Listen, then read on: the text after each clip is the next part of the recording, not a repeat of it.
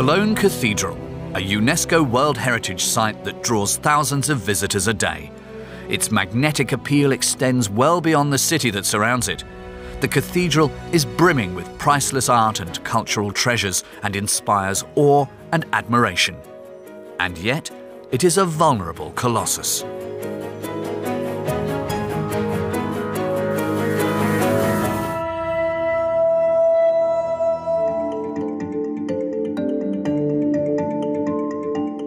The cathedral is a long-term construction site. Scaffolding seems to be a permanent fixture. Cathedral architect Peter Füsenich and his team are responsible for securing and preserving the gigantic structure. Weather and air pollution take their toll. The maintenance bill runs to around €20,000 a day.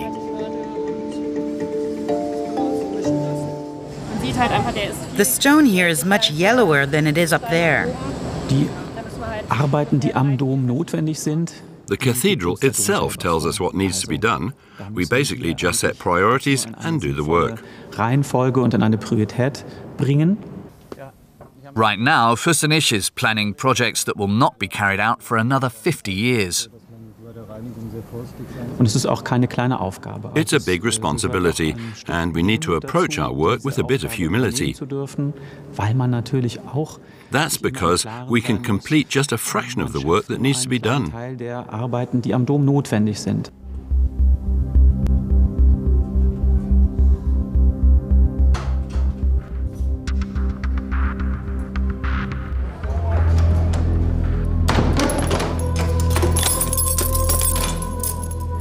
When the cathedral doors are locked at the end of the day, it's peaceful and quiet once again, for at least a few hours.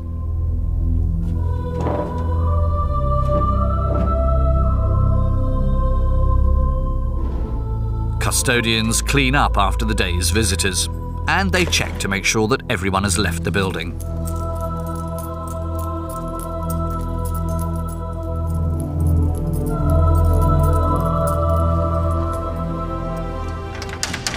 Through the centuries, many have sought to exploit the cathedral for their own ends. Kings, emperors, and cardinals. The cathedral seemed to inspire a sense of greed in these people, and not just because of its treasures. There are lots of people who protect the cathedral, and very few that we need to protect the cathedral from. Cologne Cathedral is a world unto itself. And the master of that world is Provost Gerd Bachner. Nothing takes place here without his permission.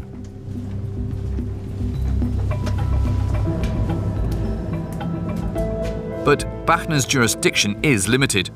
Everything that goes on outside the building, for example, on the Domplatte or Cathedral Square, is a matter for the city of Cologne.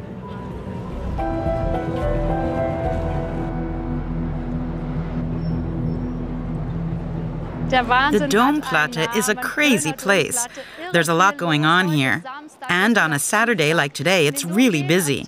20,000 people a day visit the cathedral. It's the most visited place in Germany. Angela Schlösser has worked as a guide at the cathedral for more than 20 years. When I started doing guided tours, we just walked into the cathedral and looked around. It was all very casual, not like it is today. Later, they decided to regulate the flow of visitors. That makes sense. So now only 10 groups an hour are allowed. That helps people get more out of the tour. If people were just herded through the place, like they are at Versailles, they wouldn't enjoy the experience. And it wouldn't do justice to the cathedral either. Filming in the cathedral is strictly forbidden. This is a place of worship after all, and church officials want to maintain the cathedral's dignity and integrity. Still, visitors do take photos and videos for their own private use, to show the folks back home that they were actually here. But the 20,000 visitors a day do have an impact. They throw used chewing gum on the floor, scribble on the walls, and leave behind a mixture of fabric fibres and particles that they've exhaled. All this creates problems for the cathedral. You've got all these people moving through the building, and those particles settle on the artworks. So we work constantly to limit the damage. But we also want to make sure that the building remains open to a large number of visitors. That includes the faithful. Up to 6 masses a day are held here. These services provide brief respites between the waves of tourists. Many of them don't show proper respect. Right now, we have a problem with Pokemon players. We've actually seen them leaping over pews. I'm not a very religious person myself, but I still find it annoying. It's disrespectful. Cologne Cathedral is a remarkable achievement. It took centuries to build, and people should respect that. The security staff are responsible for keeping things under control, but who decides how the cathedral's public image should best be preserved? That's an issue that has long concerned writer and cabaret artist Martin Stankowski. He's lived in Cologne for decades. The Cathedral Advisory Board claimed that they have the authority to interpret that, but that's not correct. The board does represent the religious side of things, but there are also artistic and political considerations, and all sides have a legitimate claim when it comes to making decisions on those various issues.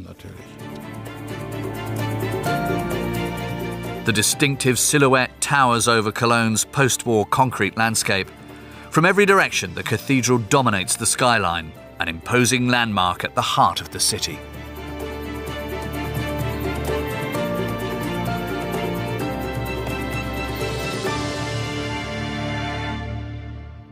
All sorts of things are marketed under its name, including cookies and beer. It's not a registered trademark. Unfortunately, there's no legal obstacle to people using the word cathedral. But on the bright side, the fact that manufacturers seek to associate their products with the cathedral shows that it's regarded as a valuable commodity.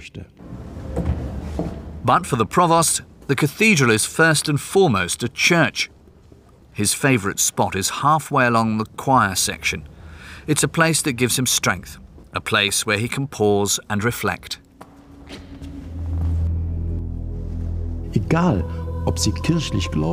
Regardless of whether you're religious, you can answer the life's important questions only if you can step back from the hustle and bustle and find a quiet spot. And you can do that in a sacred place like this.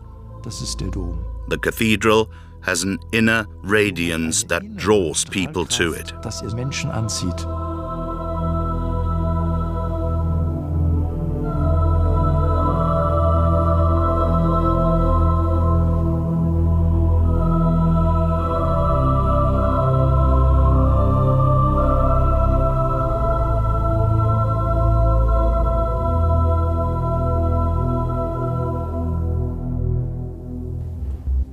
But there is also a hidden side to the cathedral. Deep down below the nave, you can see the medieval foundations and traces of 2,000 years of history. They bear witness to the colourful past of this city and its people.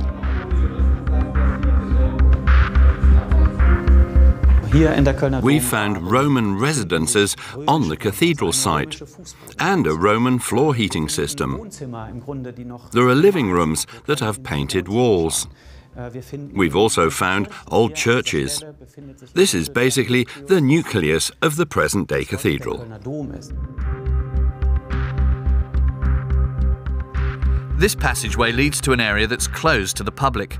This was once the villa district of ancient Colonia, the foundation on which the modern-day cathedral was built.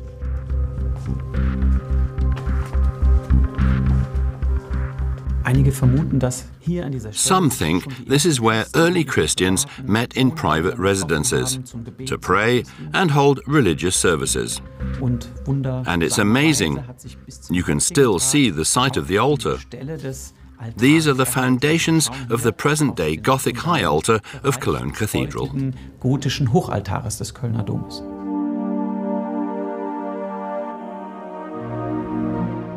The cathedral's inner sanctum. Long before the Gothic edifice was completed, people made pilgrimages here to see Cologne's greatest treasure. The cathedral was built to house the shrine, and the shrine was created to store the mortal remains of the three kings, the Magi. The earlier cathedral, a Romanesque church, is where the relics were first kept when they were brought here from Italy. The relics were in Milan, and Cologne's archbishop saw his chance and took it. He pocketed the relics. No one here complained. He turned Cologne into a major pilgrimage center. It was a lucrative business model for the church and for the city. Cologne ended up becoming the biggest medieval city north of the Alps. Cologne's reputation as a commercial center, a cultural center, and a transport hub extended far beyond the Rhineland. And of course, the city needed a church, a state-of-the-art religious landmark, to emphasize its stature. At the time, the pyramids at Giza in Egypt were the world's largest structures. But in the 13th century, the title passed to Cologne's cathedral. Skilled labor from all over Europe took part in its construction. Those early cathedral builders did an incredible job. They were the first people to lay the foundations for a building that they would never see completed. And they knew it.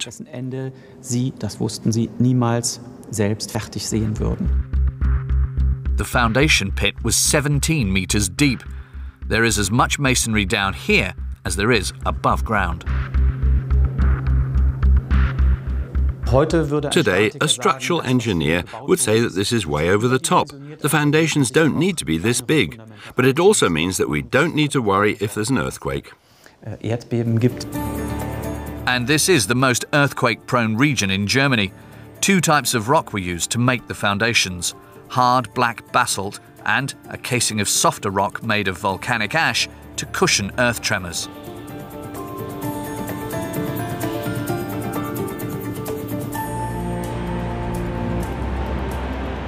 The structural solution for the high-vaulted ceilings is equally ingenious. Without the buttresses, the window walls would lack the necessary stability. The area around the altar is supported by numerous arms. This creates a solid structure that is nevertheless airy and weightless.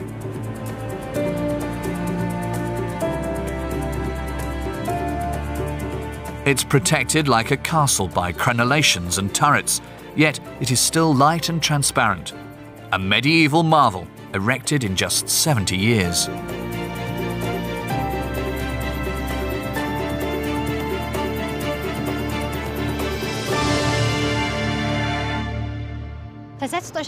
Imagine that you're living in the Middle Ages in a small half-timbered house. Cologne was a city of half-timbered houses.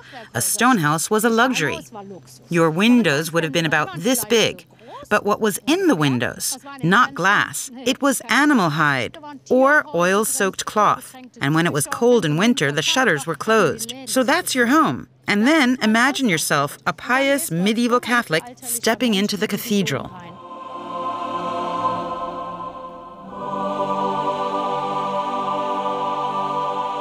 This was the view that presented itself to pilgrims for centuries.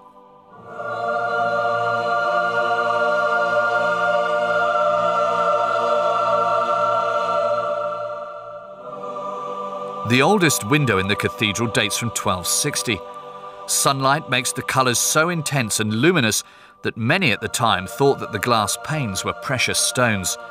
But people didn't come to the cathedral just to see the windows. People made pilgrimages to the gold shrine that held relics of the Magi. It didn't matter what was inside. The main thing was that people came. They stayed overnight, did some shopping, bought some presents, perhaps paid a visit to a brothel, and then went home.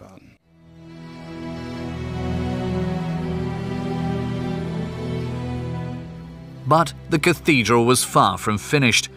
After the area around the altar was completed, the aisles and parts of the south tower were built. But then construction came to a halt for hundreds of years.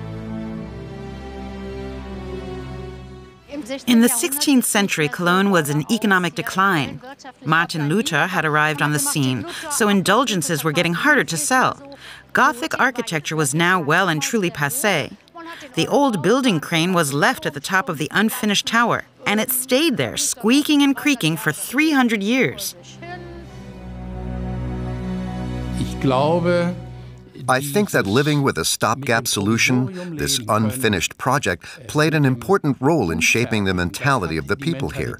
Cologne is not a particularly beautiful city, nor is it a world beater, but it's brilliant at being second-rate. So where does that ability to live with second best come from?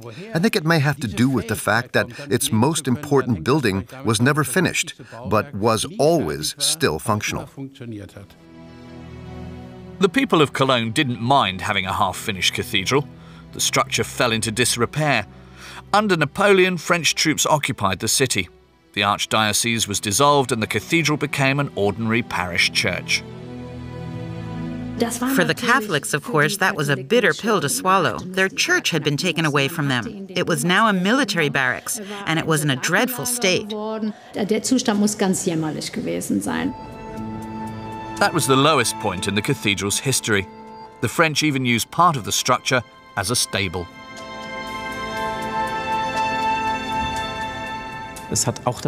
During that period, the medieval archive was also lost. Even today, we don't know if it still exists, or if it does, where it might be. The blueprint, known as Facade Elevation F, also disappeared at that time.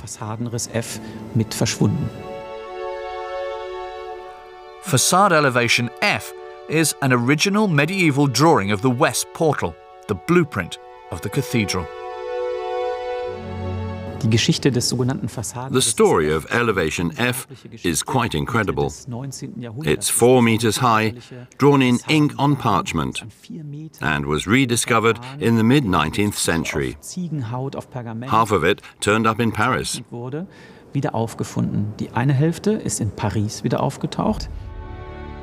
It was found among a job lot of architectural drawings that was bought by a collector who had a special interest in Cologne Cathedral. But the crucial left half was missing. Then a drawing was found in the attic of a tavern in Darmstadt, and it proved a perfect match for the other half. Someone had been drying beans on it. That was lucky, because otherwise it might have been thrown away and lost forever.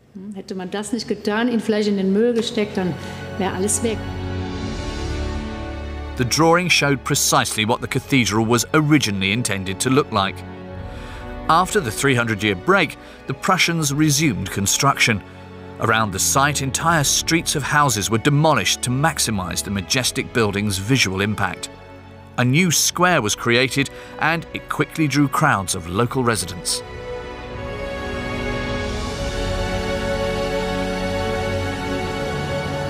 The square is really popular, and at the same time it's a local landmark, so people are always reinterpreting it and using it to promote their own interests.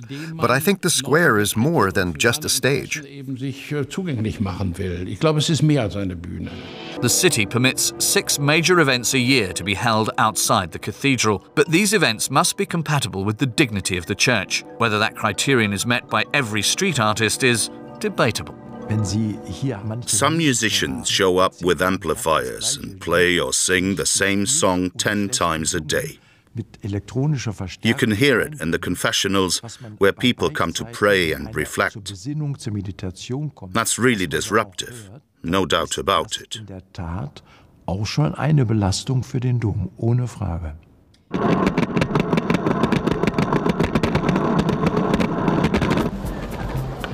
Speaking of disruptive, in the mid-1980s, the Cathedral Square became a rendezvous point for skateboarders from all over the country. Christian Schakat was one of them.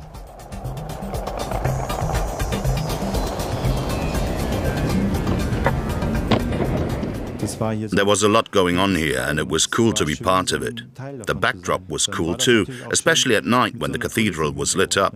That was special, and it made you want to stay out there a while longer and skate. The debate went on for 20 years. Finally, the skateboarders had to move elsewhere. Some of them are still upset about that decision. It's purely subjective. Some people thought that we were violating the integrity of the cathedral. But how can you damage a cathedral's reputation? How can you do that by skateboarding? Wie mache ich das denn? Indem ich hier mit einem Holzbrett rumfahre? Ja. So, what is acceptable and what isn't outside Cologne Cathedral? The debate about that is probably as old as the building itself, and it continues today, fueled by the immediate proximity of the city's main railway station. No other European city has a cathedral right next to a railway station. You almost stumble into the cathedral when you leave the station. The cathedral's north door used to be open, and on a rainy morning, commuters used to take a shortcut through the church, so the cathedral board had the door locked. It was the Prussians who wanted the main railway station built right next to the cathedral. The idea was to create an impression of progress and modernity.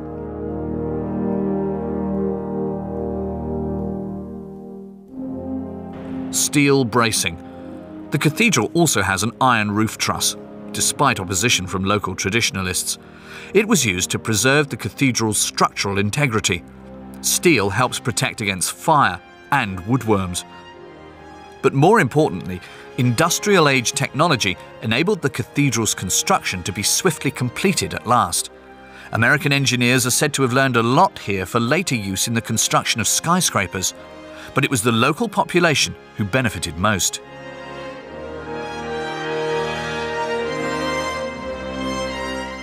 It was also a job creation scheme for Cologne workers. The cathedral was always a project by and for the local community. And in the 19th century especially, there was a very close connection between the community and the cathedral. When the cathedral was finished, it was the tallest building in the world, a powerful symbol, but there was a price to be paid. The Prussians used the cathedral to advance their own agenda. There was no more talk of the Magi. The cathedral was now a symbol of German national identity, and in particular German unification. When the German Empire was founded in 1871, the Prussian emperor wanted to call the world's attention to the new nation, which extended as far west as the Rhineland. The Rhineland had been German territory since the Middle Ages, but was also claimed by France. The emperor needed a powerful symbol that represented German architecture and was located in the Rhineland. Cologne Cathedral fit the bill perfectly. So the cathedral construction project became a symbol of German nation building and therefore took on a new political significance. Even today, the cathedral often plays a symbolic role in various political efforts. Back in the 1960s, for example, Heinrich Böll, Günter Wallraff and others, including me, held a religious service to protest the death penalty in Spain. We went into the cathedral, said some prayers, and held a kind of vigil. The vigil, led by Nobel laureate Heinrich Böll, made headlines. The tabloid press portrayed it as an occupation. If you hold a political event at a major location, it has a major impact. The cathedral has been the scene of numerous similar events since Böll's prayer for peace. The cathedral draws political activists like a magnet. When Josefine Witt visited the cathedral for the first time with her family, she could not know that she would one day stage a feminist protest there. We drove to Cologne, and as we got closer to the cathedral, we played a game to see who could spot it first. I won. I can still remember the overwhelming sight of it. You looked up, and it seemed endlessly tall. It was breathtaking. A few years later, Witt was looking for a place to stage a protest against the oppression of women.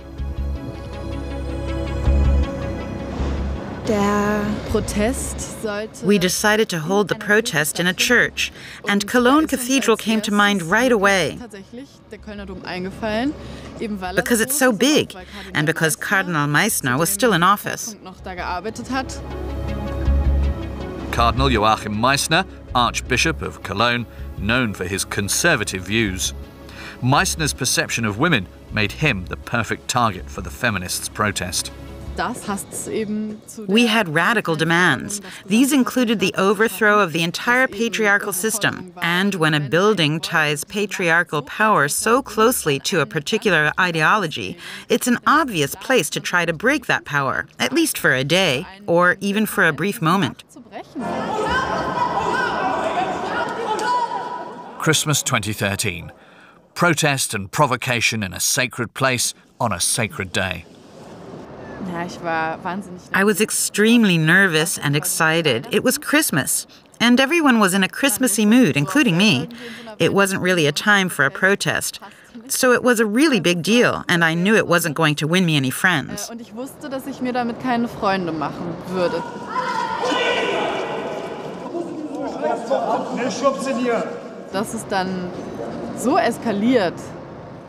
I didn't think it would escalate to the point of physical violence, but I was afraid that it might. Witt saw the protest as an act of free speech. There's a place for everything. People can demonstrate, but this is a place where others come to commune with God, find peace, pray, and celebrate the liturgy. For their sake and for the sake of God's will, I am radically opposed to such protests.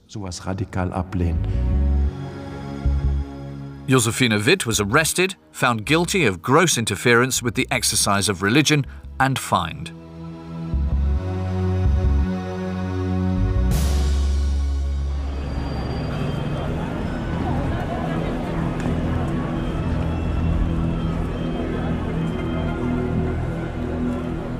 Everyone okay?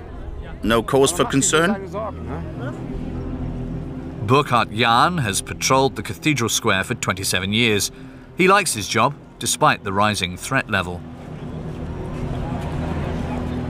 Is this your backpack? Step closer, please. Terrorism is not a new problem. It's been around for a number of years, but we're still at risk, of course. Cologne is part of a danger zone that includes Germany and all of Europe. So what's the answer? Fences? More security personnel? The best protection would be for people to just leave the cathedral alone. It's a place of worship, a place for pilgrims and the community as a whole. Some people who walk past might have their doubts about the cathedral, but once they go inside, they almost always find it a moving experience. Since 2007, the magic of the cathedral has been enhanced by the new south window, the work of Cologne artist Gerhard Richter.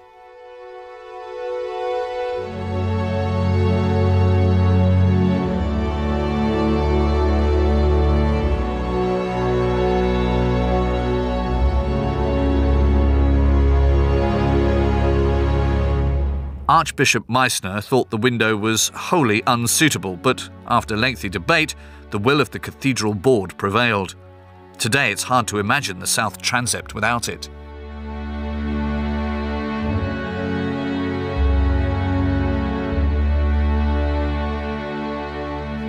But where there is light, there is also shadow. On November 2nd, 1975, the cathedral treasury was robbed. Thieves got away with artworks worth several $1 million. The crime caused a sensation. There were appeals on TV for anyone who had information on the crime to come forward. The thieves gained access to the treasury through a ventilation shaft. The cathedral's chief custodian was appalled at the way the robbery was carried out.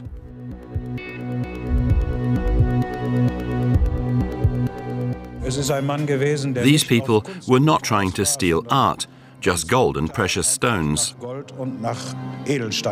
And they tore apart some extremely valuable items to get them.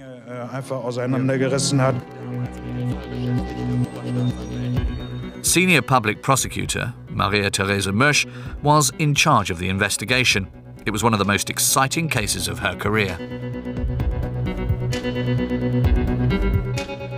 On the night of the crime, some pedestrians saw two men climbing out of the cathedral. The witnesses gave chase. The perpetrators split up and the witnesses lost track of them.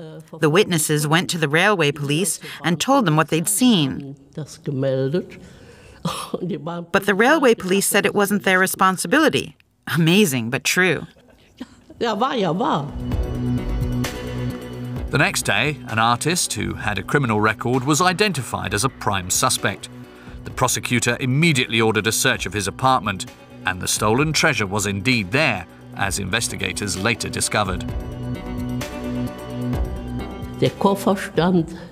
There was a suitcase behind the door in the hallway. But before a proper search could be conducted, two more men turned up. They were later found to be accomplices. So two police officers had three men to keep an eye on. The suspect's wife then saw her chance. She said she felt ill, walked out the door, and took the suitcase with her. She went down to the basement and put the bag in a neighbor's storage room. The suspect allowed police to search his apartment and cellar storage room. He knew that the bag was gone. As police closed in on the prime suspect, he fled to Belgrade. There, he persuaded a dental technician to melt down the gold. He did melt down some of the items, but others were so obviously valuable that he asked the suspect to spare them. But the suspect demanded that the precious stones be removed and the gold melted down. A private detective working undercover managed to track down the treasure. We recovered a lump of compressed metal, like a big salami. It was a heartbreaking sight.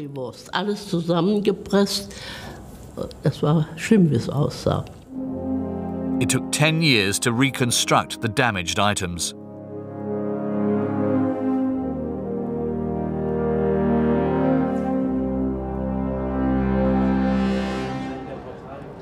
Theft is not the only problem that church officials have to worry about. There's also vandalism. The lighter spots up there are places that haven't been exposed to weathering. That's where it's been damaged by vandals. People climb up and use an umbrella to knock off a bit of a gargoyle or gable or pinnacle. We're very concerned about this. A stonemason might spend a year and a half working on a canopy, so it breaks your heart to see that work destroyed. It makes all of us angry, of course, so we're trying to find new ways to protect the cathedral.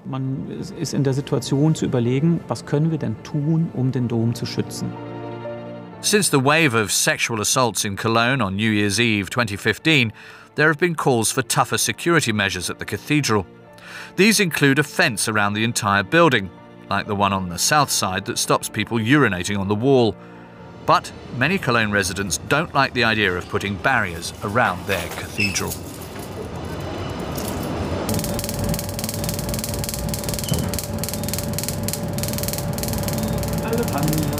Hallo. Ja, sehr gut im Moment. Ja.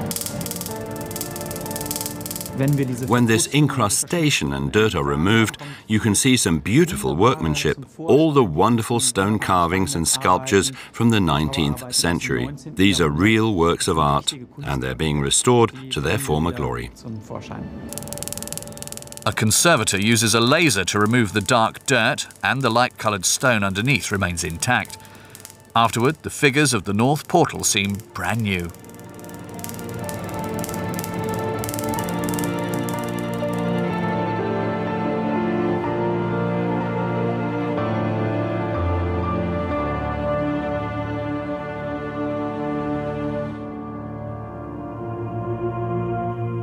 But some of the sculptures still show signs of damage suffered during World War II.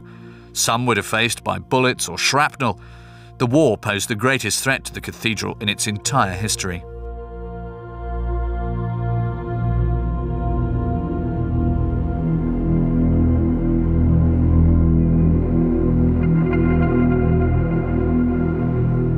By May 1945, Cologne had been almost completely destroyed, but one structure rose above the rubble: the cathedral, or what was left of it. A lot of Americans arrive here on the Rhine cruise ships, and I take them on tours. They're convinced that the Allies did not intend to bomb the cathedral. But there's no credible evidence to back that up. From a distance, the cathedral seems unscathed. A lot of people believe that the cathedral came through the war without any major damage.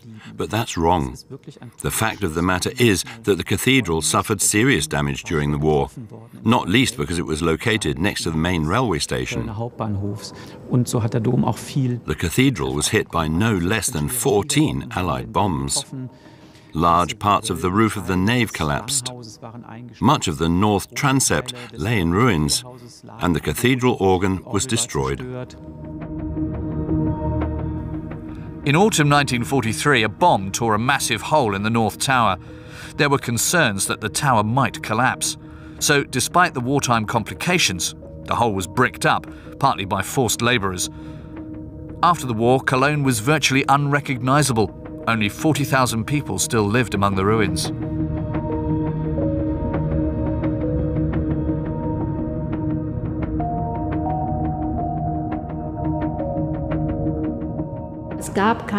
Cologne, a proud city, and the oldest in Germany, was no more. But the fact that the cathedral was still standing may have given people hope. They saw that the cathedral had survived, and they might too. So they stayed put. The logical thing to do would be to leave. There was nothing left here. So I think the cathedral really did give strength and encouragement to the people of Cologne. In 1948, to mark the cathedral's 700th anniversary, a mass was celebrated in the chancel.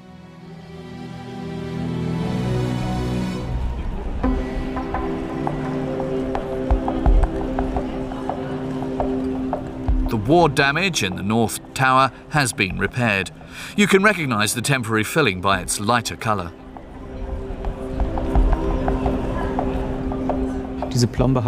That filling survived for decades, but it sparked an intense debate among preservationists. Some thought it should be removed. Others said it should be kept in place as a memorial to the war.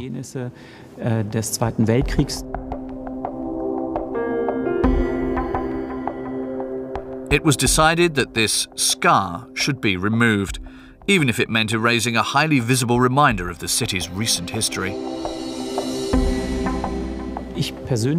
Personally, I would have favoured the other option, but you have to respect the opinions of those who were affected by those events.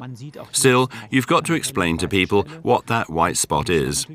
Perceptions of buildings are always changing, depending on how you explain the context. A refugee boat as an altar. In May 2016, Cardinal Rainer Maria Wölki, Archbishop of Cologne, sparked vehement debate with this Mass held to mark the Feast of Corpus Christi. The boat was later put on display in the cathedral, a reminder of the essence of the Christian message and a powerful political signal. The story made headlines around the world.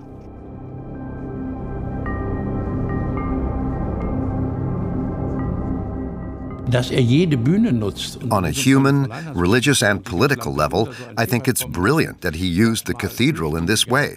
A Corpus Christi procession featuring a boat from Lampedusa that saved refugees. So, what sorts of activities are acceptable in the cathedral? There are lots of different answers. In summer 2016, Provost Gerd Bachner opened the doors to those who were attending the Cologne Computer Games Fair, Gamescom. There was electronic music, a light and laser show, and a party atmosphere. It put a new perspective on Cologne's largest structure.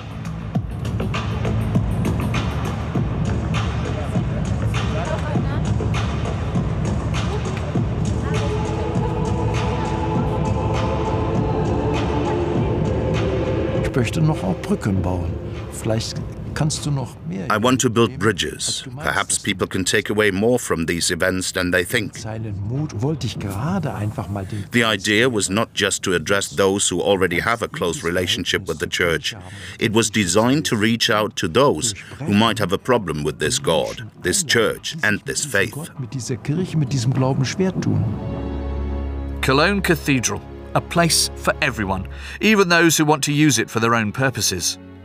But who owns it now? The city of Cologne, I hope. All the people of Cologne. I'd say it's owned by everyone who respects it and can feel its magic. And that can be anyone from anywhere. Cologne Cathedral belongs to the world. It doesn't belong to the Archbishop or the Archdiocese, as a lot of people think. The cathedral belongs to itself. And that's more than just a legal formula.